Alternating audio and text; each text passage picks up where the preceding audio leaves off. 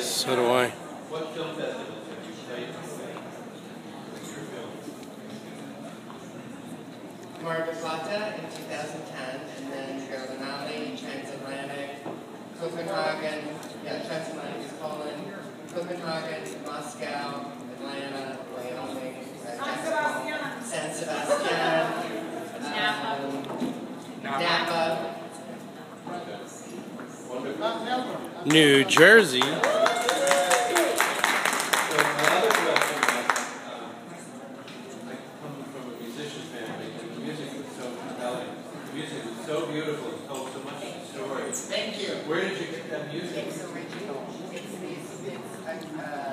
It's klezmer, it's jargosh, because this is something about my own life. When I was asked, what do I like from my childhood? I said I grew up with a Polish family when I went here, jargosh music. Violin, it was my Sunday morning.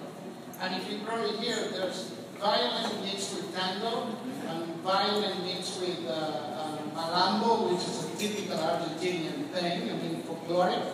And I have to say, if anybody cut the road when we can, I got that music, you know, we get inspired at home, drinking wine and hear the music.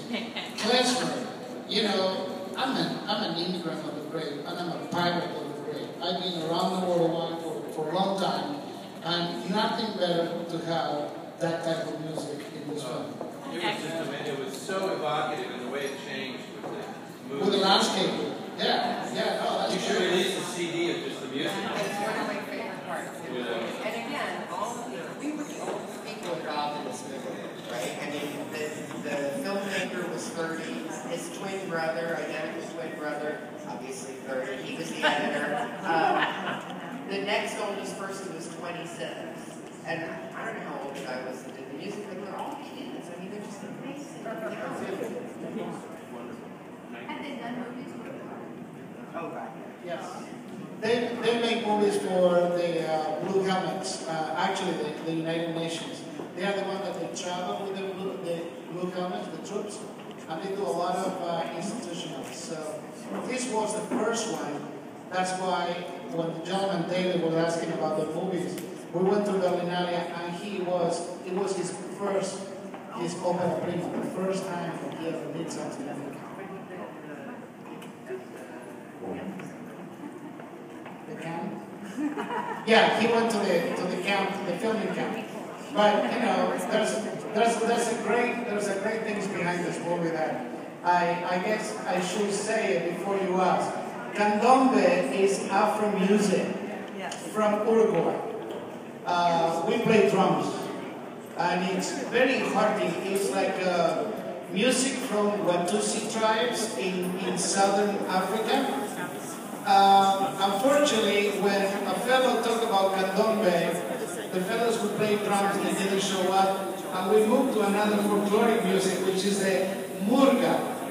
What is the murga? Those guys that they sing on the streets, they go from theater to theater, neighborhood to neighborhood.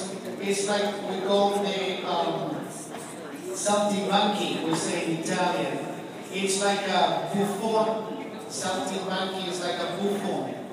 It's a fellow who makes his face like a clown and sing, and it's always, every year, change the theme of what's going on in politics. And we were so lucky to find a murga in Mendoza. As you've probably seen, a lot of drinking wine in the back. And some other stuff, but I don't want to say people there. A lot of wine that day, my goodness. Well, I got like 25 pounds more after that. I think last time my doctor